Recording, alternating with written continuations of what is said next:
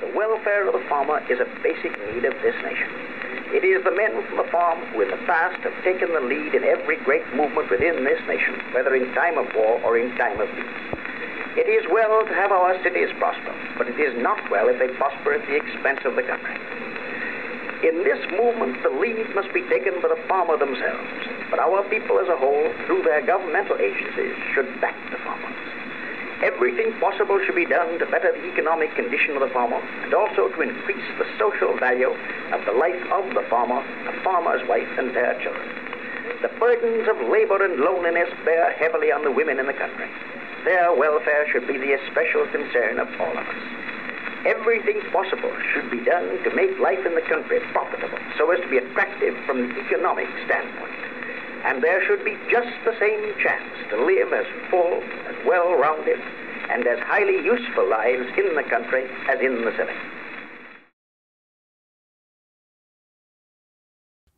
The story of Milford Township's District 50 school begins in far-off Washington, D.C. in January 1909. Only 2 months before he left office, President Theodore Roosevelt held one of the most important meetings in American history. The Conference on Country Life initiated changes that reverberate even today. As the United States was becoming increasingly urban, popular writers lamented that America's rural youth were leaving the countryside in unprecedented numbers to make new lives in the city. One report explained the seriousness of what they called the rural problem. The great changes of the past 20 years, which have marked the urbanization of rural life, have also had their effect on the little country school. With the hundreds of new interests which have been brought home to country people, and the wider contact with people and with life, the old type of rural school education has ceased to satisfy as it once did. With the new interests entering the home and the decline in importance of the church, new problems in moral as well as intellectual education have come to the front. The inadequacy of the old book education is gradually becoming apparent, and it is seen that the education of children must involve the moral and physical, as well as a new type of the intellectual. The Country Life movement was led by the Commission's chairman, a charismatic young professor from Cornell University, Liberty Hyde Bailey. Author of several books on rural life, his views influenced a generation. Agriculture was not a technical profession, he said, or merely an industry. It was a civilization. While the Country Life Conference made many recommendations, the country school, where the next impressionable generation would be educated and trained, became its focal point. As Modern Farming magazine says in this article, the traction engine carries a headlight, making night work possible. The automobile shows another phase of farm development. The rural schoolhouse in this district is as it was 25 years ago, and the equipment and course of study are not any better. According to the Country Life movement, the little one-room schoolhouse was inefficient and should be consolidated with other larger schools. If rural schools were to remain open, their buildings would need to be modernized and the 3R courses taught in a way to be practical to the future farmer. Over the next decade, Congress would pass significant reform legislation. It created a system of county agricultural agents. It funded the establishment of agriculture and home economic departments in high schools. And it developed a plan for boys and girls clubs, which by 1920 became known as 4-H clubs. Minnesota stood at the forefront of progressive educational reform. And for rural schools, the first step would be to change the way that they were built, since the state could offer money for the right kind of construction. Although aimed at eliminating one-room schools, The new education standards found their way into rural areas through widespread distribution of plan books, based on designs published in the annual reports of the Superintendent of Public Instruction. In 1910, just a year after the Country Life Commission met in Washington, Minnesota's Superintendent of Public Instruction commissioned Minneapolis architect Frank Halden to create standard plans for 1- and 2-room schoolhouses, published in the book Rural and Consolidated School Buildings in Minnesota. At the same time, the citizens of District 50 in Milford Township, encompassing the area east of and including the unincorporated town of Essig, were debating whether to build a new school. The surrounding farms were owned by families, most of them children or grandchildren of the German immigrants who first settled in the area a half-century earlier. The school itself typically had around 30 students, drawn from the surrounding farms, bringing brothers and sisters, cousins, and close neighbors together in the classroom. Because Essig had a railroad stop, it had better financial resources than most of the other rural school districts in Brown County, with several stores, a grain elevator, and a lumber yard contributing tax dollars. In March 1912, the citizens of District 50 voted to build a new school. There was controversy, with nearly half the voters opposing the new construction. A few farmers petitioned to create a new district to the east so their children would not have to walk as far. That petition was rejected. Moving ahead, the school board selected one of the standard plans that the state had just published. In fact, it came right off the book's cover. The plan, which remains remarkably intact, is an adaptation of the Minnesota Standard School Plan, Design Number 2. Samuel Chalman, director of the state's School Buildings Division, noted this design has proved to be the most popular in the state and is one of the 2 original plans prepared by the Department of Education. It employed many of the latest trends. One was the use of a wall of windows, with its location based on prevailing winds and afternoon sun. This improved the health of the students by providing sunlight and good ventilation. Inside, the front of the room would be placed on the north, so that the sunlight would shine on students' desks from the left, making sure that it wouldn't be blocked when students wrote. This, of course, assumed, as most did, that you should be right-handed. There would be a library where children would have a quiet space to read. And, as the state manual recommended, the coat room and the vestibule should never be combined, as children's clothing should be kept in a warm room where there is a constant circulation of air. To manage construction, the school board hired Herman Umme, who had gained a reputation as one of Brown County's best architects. His buildings include the Berg Hotel in Sleepy Eye and the Banger Building in downtown New Ulm. The work proceeded quickly, and the school opened in October 1912. It would serve the district for 59 years. The story of the school, however, always comes back to the students, the ones who received their early education within its walls.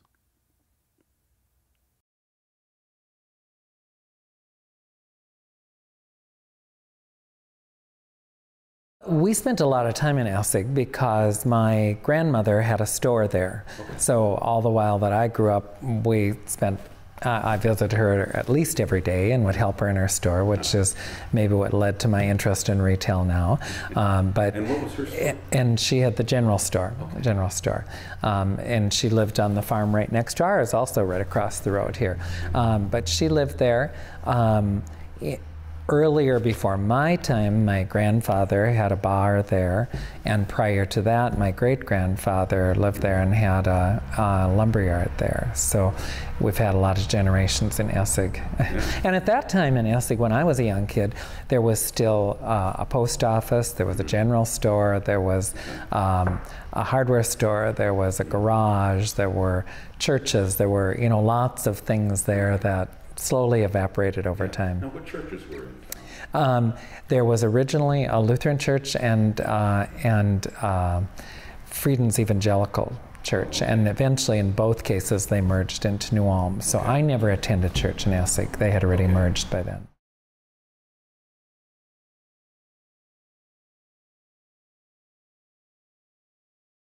How many were there in each of your classes? Just how many? It started out with 3, Okay. and then in 4th grade, one of them went to town to be in parochial school. So then it was just myself and another guy, Okay. just the 2 of us. Okay. And how many were? I don't remember any of my classmates. However, I know by the time I was in 7th grade, everyone else had started school in New Ulm, so I was the only one in 7th grade. Wow. How come you had to stay here? Parental choice. Okay. And there was 6 in mine. 6? Wow. 6 girls. Wow. Okay. That was a big class. That must have been a really pretty big class.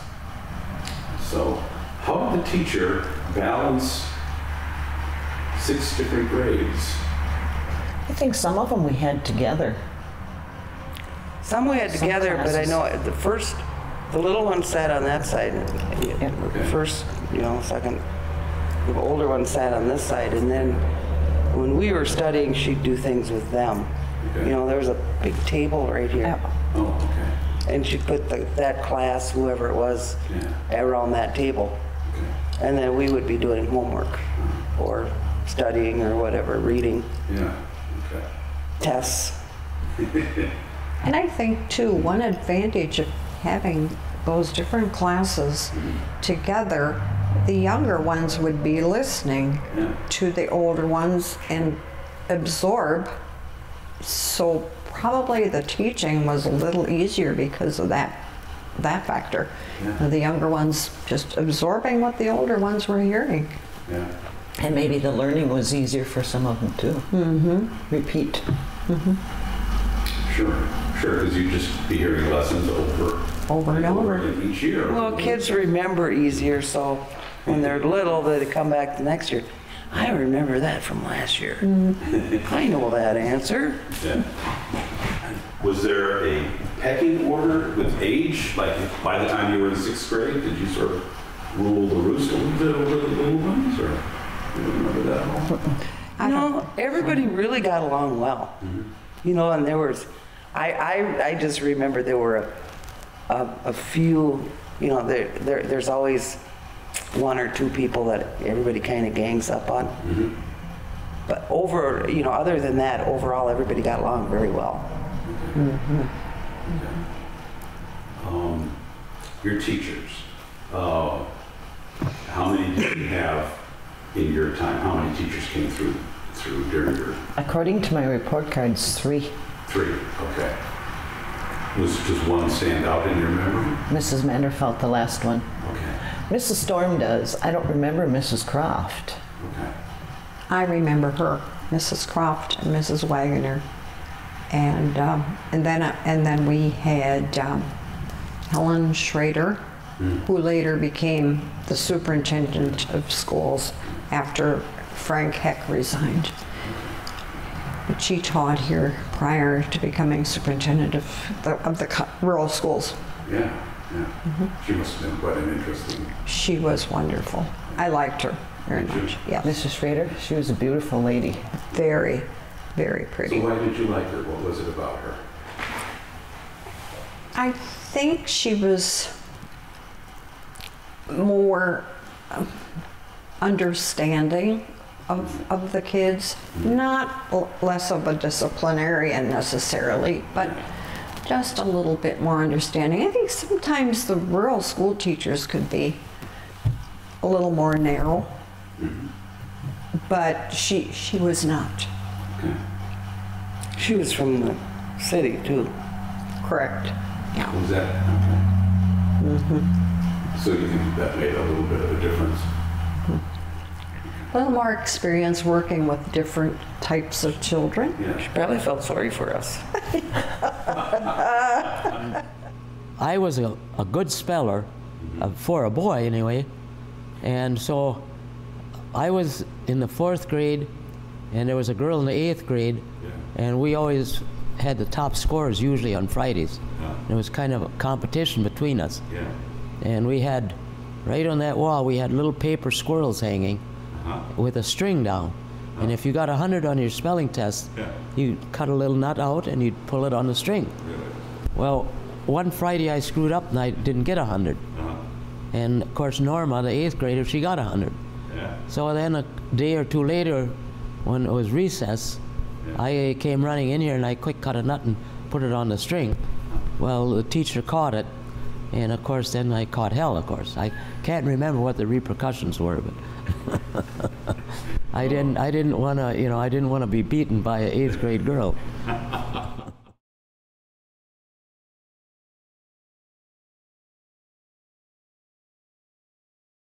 You know, recess time, everybody looked forward to, and you know, lunch and stuff like that, and we were just all like a big family of kids. You know. So recess. What'd you do for recess? Well, we played games outside. She would, a lot of times in the afternoon more, she would come out and we would play like a softball or a kickball or something like that. I don't remember the morning that she would come out a lot for that. She was probably doing preparations and stuff. We had a set of swing sets on the west side here, and they were big, tall ones, at least for me back then, and we'd always swing really, really high on them. I think that was about it. We maybe had teeter-totters, but I can just recall swing sets. Our big thing at, you know, there were guys and girls here, 1st through 6th grade and stuff, so we'd always have, I think, what they called chicken fights, where you'd get on the shoulders of the older kids, and then you would fight the other, you know, kids, and I remember that. And then our big thing was we would always go out and drown gophers during recess. And Mrs. Manderfeld, she didn't want us to waste any water, so during class, we had a hand pump back there that's still there, and that she had a pail underneath there that the excess water, when you'd get a drink, would go in and stuff. So we'd all work our way back there through class and make sure the pail was full by the end of recess, or start of recess, so we'd have at least one pail of water to try and drown gophers. And then, so that was our fun. Yep, that's what it was. During recess? When it was nice, we went outside. We had a swing set out there. Okay. Played ball. Played ball. Softball. Okay. Played on the porch. Played on the porch. And then the games like Tag and Red Rover. In the winter, we'd whatever. go out. Are you thinking Grey Duck? Grey Duck? Nope. I can't remember what it was. It was hopscotch or something. But in the wintertime, when we were allowed to go out, if everybody had the right clothing, we'd go out. Remember when we used to play fox? Sure, We'd make in the the trails around in the snow. Tell me about how you play fox. Well, we just made trails in the snow, and when you couldn't jump, the fox could get you. Remember that? And I don't remember how we were assigned who fox was. We'll have to check that out on the internet. I know. Did you build forts back here too? Snow forts, sure. Snow forts, okay. Snowball fights. So did you have like winter leggings kind of thing that you play if you're playing in the snow? Did you all have to wear dresses to school? We wore dresses with lots of slacks underneath and lots of boots. And we had to because we walked. Yes, so we were always dressed real warm. But we did wear skirts with the slacks underneath. I think in the end we wore slacks. I think I did too. I think so. Well, we had that big rock out there. I mean, that thing is a historical rock for everybody that was here. And that was our home plate, basically, or the pitcher's mound, I should say. She always stood there, and she was always a pitcher when she came out, unless the kids, you know, like then older kids, you know, would be the pitchers, but we played on that rock all the time.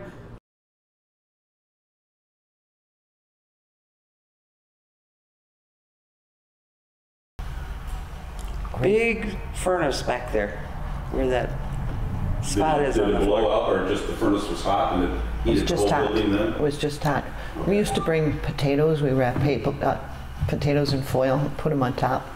And then there was a reservoir on top with water, and we'd bring soup in jars. Oh, okay. What did you had different things that you brought? I think, right? And whatever was at home that was left over, you know, wrap it up and throw it up there, and it was It good must to go. have smelled wonderful by about 11. We're sitting at the desk. I thought so But I too. think everybody kind of did what they wanted. I remember going outside even and eating. Out on the porch. We sometimes go. we weren't, you know, reprimanded to sit at a table and eat. We could eat kind of where We ate at our desks because remember Kurt Lambrecht? I remember him, but what are you gonna? He always sat, and we had this little hole Yeah. in our desk, and he would always put his ketchup bottle in there because he ate ketchup bread. Okay. It was cool. I don't remember that. And we had soak through jelly bread or molasses I was bread. telling them this and that before. You told him that? Jelly bread, molasses bread? You put molasses? Sometimes we'd have molasses in our bread. And it would be soaked all the way through. By the time noon came, it was pretty bad. What? When you're hungry? Hey, it We didn't tasted know any good. different.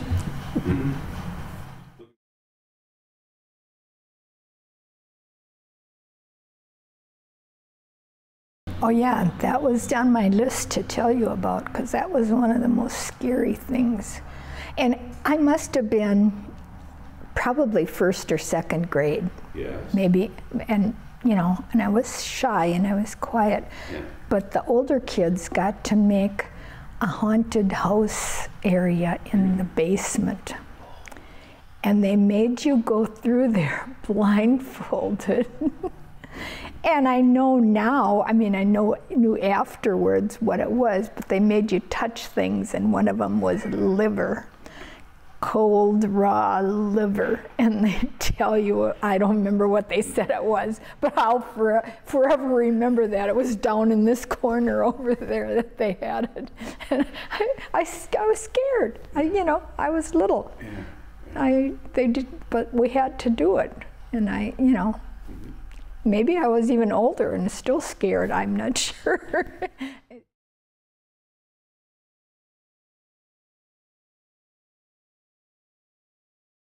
Felt was really wonderful. I remember at Christmas time we always had a Christmas program, Okay. and that's why the curtain was there. Yeah. The school board would come in and put a stage up, and Mrs. Manderfeld had two daughters that were in dance, and she had costumes for everybody, and we played Tonette. Remember that? Yep. You played Tonette. Tonette. I have no idea what that is. It's kind of like It's a little. kind of like a clarinet, only they're only about 6 inches long. I still have And mine. they have Twinkle, twinkle, little star. Row, row, row your boat. Oh, the piano is right here. Yep. In the corner. Okay. And then at the end, Santa would come and we'd all get a brown bag. It had peanuts and It's an apple on the bottom. An apple, and then a bag Of of candy. And the old twists. Remember the big twist of the ribbon. raspberries? Filled Hard raspberries. candy. Hard candy. Yep. It was all hard candy. the good old time spice. Yeah. You know, like clove, and you can't find that anymore. There'd be peanuts in there. Runnings. Peanuts are on the bottom. We're always on the bottom. Mixed nuts. And there was a big red apple. Yes. And then the bag of hard candy. Okay. That was always so much fun. And you sang some songs, I'm assuming, too, Oh, yeah. for your Christmas We had a program, but I don't remember quite. We had a dance we part, did. and we had the Tonette part, and so we sang. I think that was it. That's all I remember. Yeah. It was And what fun and fantastic. Oh, it was the best time of the whole year. The dads would come in. Well, first the the desks would be pulled up to the front, but eventually the dads would come in and actually haul the desks out of the school, because the whole back half of the school was built with a stage, and the curtain is still there. We've probably seen it already. The basement was divided up into dressing rooms with what appeared to us to be rows and rows of elaborate costumes, you know, and we had a series of skits and songs and pieces, as they were called back then, which was kind of a poem or something like that that you'd have read. And every kid had multiple things to do in the show. And you know, when I think back, I mean, they seemed like wonderful, exotic, you know, fabulous things, but it was, you know, canoes built out of cardboard. But you know, as kids, we were really involved in the whole construction and painting of it. We were involved in practicing for it and learning things for it, and so actually it was a really good learning activity, and it was actually a pretty good fine arts activity. You know, we learned how to act, and we learned how to sing, and we learned how to speak in front of public audiences, and you know, we learned how to be the MC as we got older. And you know, there were a lot of things that we had opportunities to do in a small group of kids that we might not have. I mean, I don't have that great a singing voice, and I had at least a solo every year, and a duet probably too, you know, where I probably would have never had that opportunity in a bigger group of kids. That's so funny. And they moved the desks up because, of course, this was jam-packed with chairs for all the parents and grandparents and people from Essig to come, and Santa visited, and there were bags of treats. A big line you had, or? Oh, I remember. I would love to have a videotape because it would be ridiculous now, but I remember being dressed as a Christmas tree and singing O Tannenbaum. My first foray into a foreign language. Wow. Well, maybe best left to the imagination. I think it was better remembered than it was. It becomes wonderful there, and you can never take that exactly. And break it down.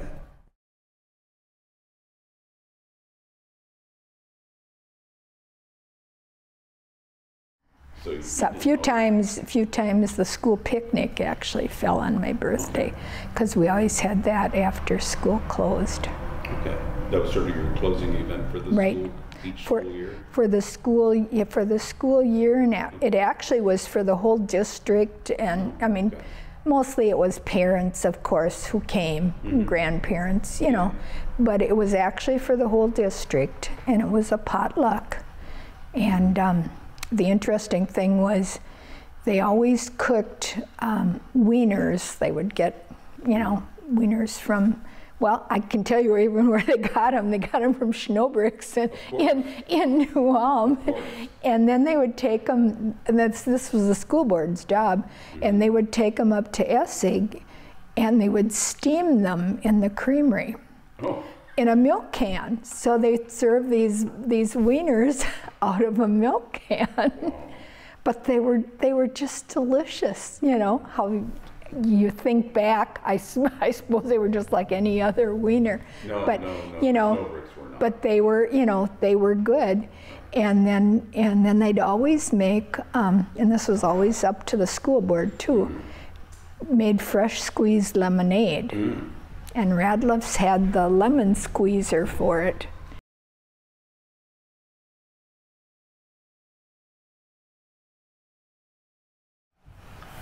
We had a good time walking. I'll never forget, I had a red coat. And remember Stockamps? They lived across by the slough. The boys used to go ahead, and I was really little. I probably was in first grade. And they'd always say, "Hurry up, the bull's gonna get you." And then when Myron and I don't know, you weren't, that must have been before you came, we used to walk home, and we always had to, we walked home on that side and to school on this side, and we used to pick ditches. We found the coolest things in the ditch. One thing I remember is, one thing I remember, it was a yellow can, and it was full of salted peanuts in the packages, Mr. Salty or Mr. whatever it was. We took that home. We didn't tell Ma what was inside. We ate them all. And a lot of times we'd have people that would stop and give us a ride, and we'd go. Okay. You didn't have certain, I mean, you're not supposed to accept rides. Well, In those back days, there was not that. danger. We didn't worry about that at all. If someone offered you a ride, you were fine in the country here. There was no problem. and we did get a lot of rides. Okay. We did, occasionally, a ride. Lunchtime. We would go over to the kids that were our classmates. Yeah. I remember the Martys. We'd go over there and Hausers and Winchills. Yeah. We'd go because I remember at Dave's they milked cows, and of course they drank the cow's milk right from the cooler. Yeah. And of course the kids over there, they liked it warm right from the cow, and I could never do that. But it just was not a good flavor for me. And then we actually went into Mrs. Manderfeld would have us kids over like on a Saturday or something, and we would do stuff at her place with her kids and stuff like that. And she was an awesome person. Yeah. Unreal.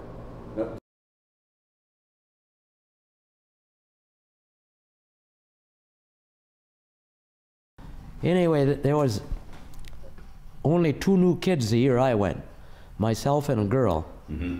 And then in the 9th grade, then all the Lutheran kids came. Oh. So then we went, there was about probably 25, 30 of them. Okay. So we started out with about 122 kids. Yeah. And by the time we graduated, we were down to like 104. Okay. So. Okay. Was that a little bit of culture shock going from your It was small like school to the big school? Oh yeah, it was like going to New York City. And then I don't know if you're familiar with that school, but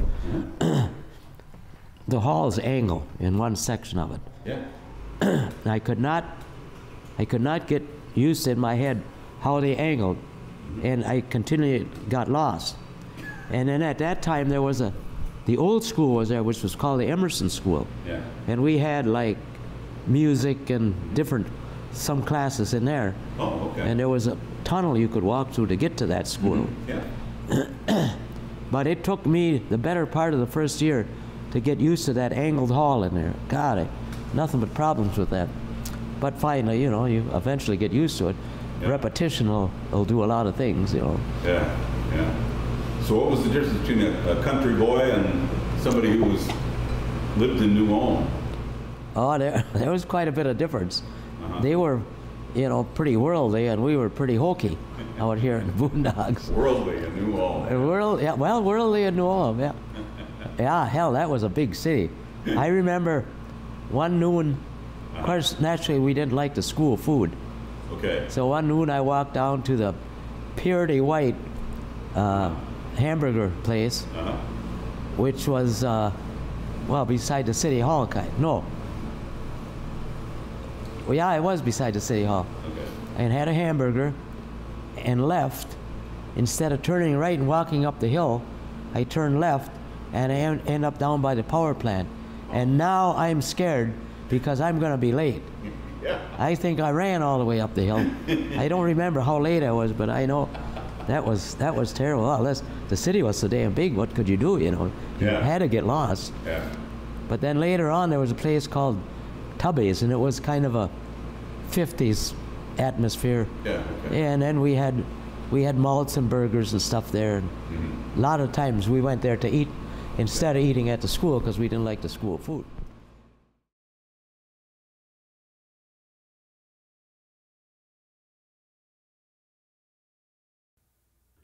Legislators and educators continued to push for an end to small rural schools. Despite the carrots of increased state financial assistance, rural areas held tight to the old system. As late as 1947, Minnesota had more than 7,600 districts. But the decline was dramatic over the following 2 decades. By 1965, there were fewer than 1,800 school districts in all of Minnesota. Among the biggest roadblocks to reform were the stubborn farmers of Brown County. The death knell came on May 24, 1967, when the state legislature passed the Duty to Maintain Grades K through 12 statute. This piece of legislation called for the elimination of all districts that did not maintain their own secondary schools. In late May 1971, Brown County's rural schools closed for the last time, an event recorded in an article in the New Ulm Daily Journal. It said, "Under state law, all country public schools must close their doors for good after the present term, ending an era that touched the lives of nearly every rural resident in the county today. The thinking behind the law is that the old-fashioned facilities do not offer the necessary opportunities to today's youth. Any of you old-timers care to challenge that?" 1 year after the District 50 school closed, it was purchased by the township, and as a town hall, it continues to serve as a hub for community life. In 2016, it was listed in the National Register of Historic Places.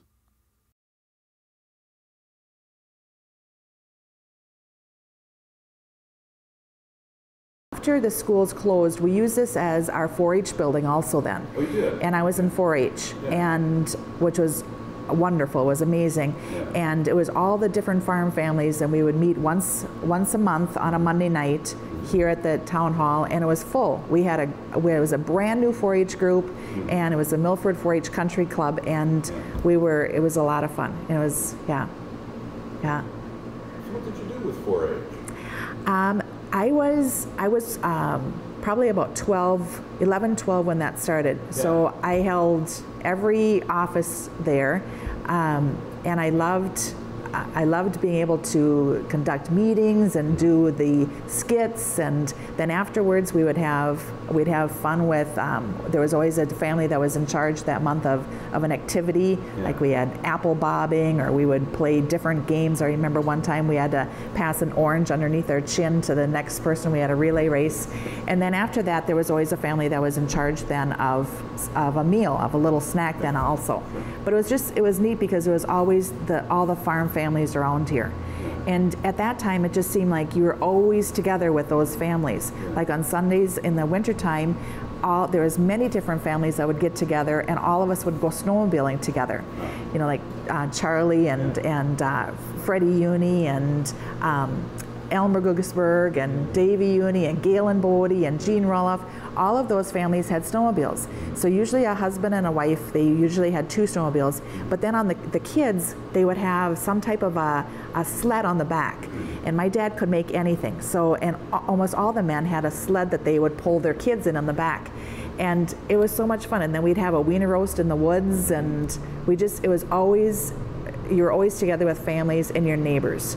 And now it just seems like sometimes you don't even know your neighbors anymore. Yeah. But 4-H brought the neighborhood together, because then you'd have a 4-H club picnic in the summertime, where you would go to like about 7 different farms, and they would and the person in 4-H would show what they're working on for 4-H. It might have been a horse or a flower garden and so forth. So you're always together.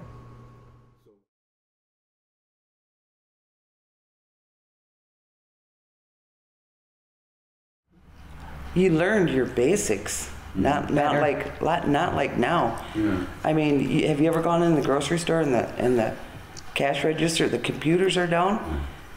You buy something for $1 and something else for $1.25, and you give them a 5, and they are totally lost if they have to make change manually. They don't know how. Mm-hmm. They can't do it. We learned the 3 R's real well. Okay. I think so too. Mm-hmm. That was important. Mm-hmm.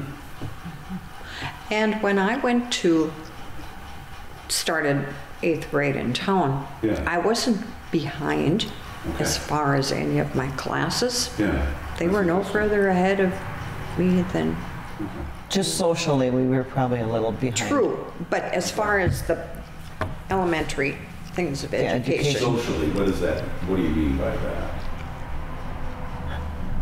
You know what I mean by socially? They just live different in the city than what we did in the country. Okay.